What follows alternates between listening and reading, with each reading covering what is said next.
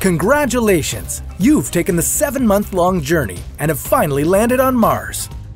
And it turns out, you're the first person. Better start cleaning the place up and getting it ready for human colonization. Will you ever make it back to Earth? How will you gather resources for survival? And will this happen someday? This is What If? And here's what would happen if you were the first person on Mars. A trip to Mars might happen sooner than you think. NASA is hoping for it to be as soon as 2033. Think about that. The first person on Mars might be watching this video right now. Hello, future Martian. And NASA may not be the first to get there. There are plenty of other space companies trying to get to Mars around the same time. Similar to what we saw in the 1960s with the Moon, it's very likely that we'll see another space race, only to Mars this time. But getting there is the boring part. Now that you've landed, what happens next? Your first goal will be to set up base.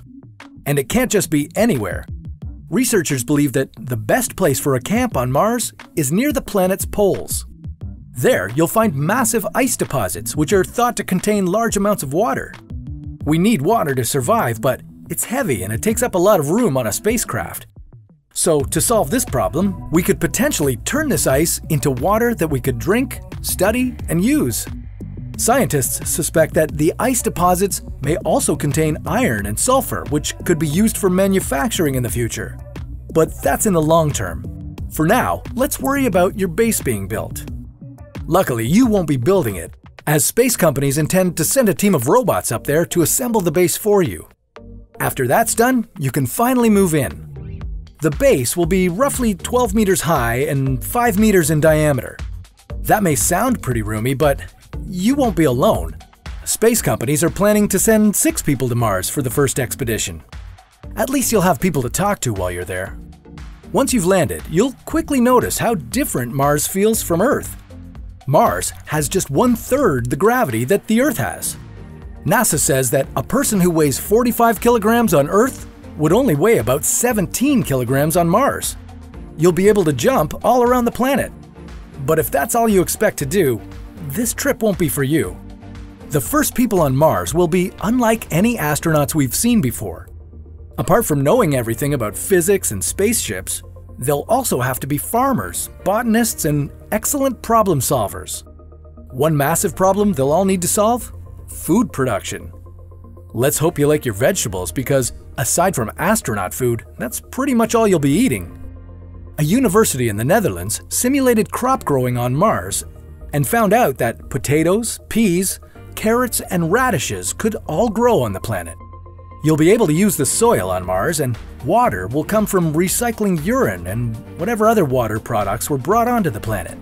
And speaking of human waste, unfortunately, you'll have to use your poop to fertilize the crops you're growing. Now that's recycling.